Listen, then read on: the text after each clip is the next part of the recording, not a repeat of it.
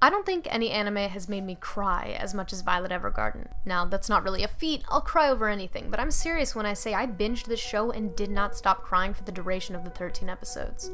My emotional propensities aside, there is one major thing I see a lot of when I read about people who either gave up on or never tried watching Violet Evergarden, and that's Violet Evergarden. Violet Evergarden is the main character of the anime, rightfully so if it's been named after her. A lot of people complain about how she initially comes off as the most unrelatable, tropey, OP Mary Sue husk who's good at everything she does with military precision except emotion. And it kills me, because I just know these people didn't watch past the first or second episode. Violet is absolutely set up in the beginning as all of those things, but as the story progresses it becomes clear that the writers intentionally exaggerated all of these characteristics in order to actually help the reader empathize with her character. That sounds like some super loaded shit, but bear with me. Violet Evergarden does an amazing job meticulously constructing the story so that none of what it appears to be at face value is actually what it is, but rather a series of elements that all relate back to the actual theme of the story. Violet's obvious disconnect from the world actually humanizes her rather than alienates her, even though it's literally alienating her within the story. A lot of people like to accuse her of being an unrelatable character because of her overwhelming fixation on the military and her duty as a soldier that seems to suck the humanity out of her. The issue with this argument is that it's fundamentally backwards. I can't speak from personal experience, but I know a good deal about human psychology, and I can't begin to imagine the emotional toll that war will take on a person, especially a child. The only way a person can go to war and not completely fall apart is if he learns to compartmentalize emotionally on the battlefield. It's important not to humanize the enemy. To be able to go out and actively work to kill another human being, to be able to endure unimaginable horrors and high-stress situations back-to-back without any certainty that the outcome will favor you requires an immense amount of emotional fortitude and airtight discipline over one's perception of life. This means that when you're on duty, you check your emotional shit at the door. It's not uncommon for soldiers returning from war to experience a sort of adjustment period where they relearn whatever standard social know-how they might have had wrung out of them over the course of their military career. Violet serves as an extreme example of this military-civilian disconnect.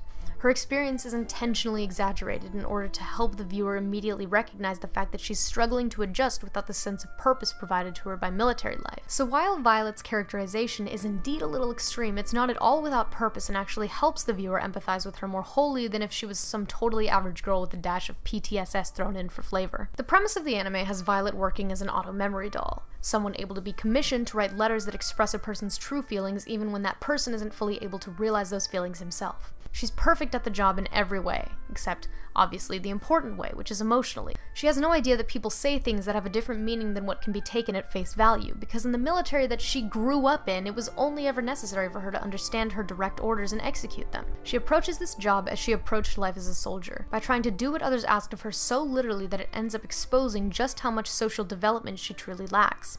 Once it becomes apparent to her and everyone else that she really has no idea what she's doing when it comes to even the most basic human interactions, we really start to see the direction this story is intending to take. It's not just some awkward but extremely combatively competent child who's got no business being in the military, showing up in civilization and going on quirky adventures to find that aforementioned emotional baggage she checked all those years ago. She recognizes her failures, and she wants to overcome them and learn what it means to empathize with other people on a human level, and so she becomes extremely relatable to the viewer, who also understands the desire to connect with others emotionally and perhaps struggles with it himself. Obviously, her motive for becoming an auto-memory doll doesn't directly correlate to the theme of post-military adjustment, but that's because it's just that, a motive.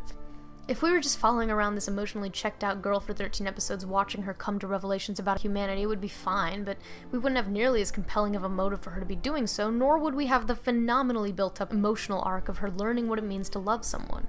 Episodic stories like this one that also include an overarching plot to reach at the end are difficult to properly execute because timing is such a critical factor in the writing process. A popular and all-around generally accepted epitome of this approach is Avatar: The Last Airbender, which had 3 seasons, each with around 20 episodes that all managed to converge on the same final conclusion at the very end of the story. Not every single episode was the same monotonous march towards the end goal. The characters were still human and still had fun, and while episodes were often hosted in different settings with different supporting characters and different motives for that problem of the day, it never lost its main focus, which was that Aang was mastering the 4 elements to defeat the Fire Lord. Violet Evergarden has the same basic setup on a much smaller scale limited to 13 episodes. Violet, intent on determining what Major Gilbert meant when he told her he loved her, travels and writes letters on behalf of other people in hopes of learning through these experiences what those words mean, and by extension, what it means to be human. Each episode takes her to a different location with a different supporting cast and a different problem for her to tackle, all of which slowly but surely build her understanding of what love and empathy are, until eventually, the main arc reaches its tipping point, and she discovers that Gilbert is actually dead, and everything she's learned up to this point about humanity and emotion and the value of life is finally put to use, but not at all in the way that she intended. The irony here, that we knew from the start that Gilbert was dead and we watched her commit herself to him still believing he was alive, makes this moment even more heartbreaking, despite the fact that we all knew it was coming. This story expands beyond the allegorical approach to the aftermath of war by making it personal. We know her efforts are doomed from the start, but we follow her so far into her journey that we become invested in her victories. We love to watch her grow. We ache knowing that this growth is going to cause her pain in the end. But at the same time, we acknowledge that this growth is going to help her deal with her grief in a far healthier way than if she had never pursued it in the first place, and so we root for her, desperately wanting to see her pull through because at least with this growth she'll be able to recover. That's how you humanize a protagonist. You don't need to make her quirky or uncomfortable or clumsy. You need to make her deal with genuine emotion the way a real person deals with those genuine emotions and portray that in such a way that the viewer comes to empathize with this character, regardless of how unrelatable she seems in the beginning. I don't really have a justifiable rationale for why she has mechanical arms, but there is a minor detail in that I find interesting. Everyone knows the trope of the girl with a missing or covered eye. See Misaki Mei and another, Minne Uryu from Future Diary, Nui Harume and Kill la Kill, etc. And I think that at first glance people assume Violet's prosthetics function the same way.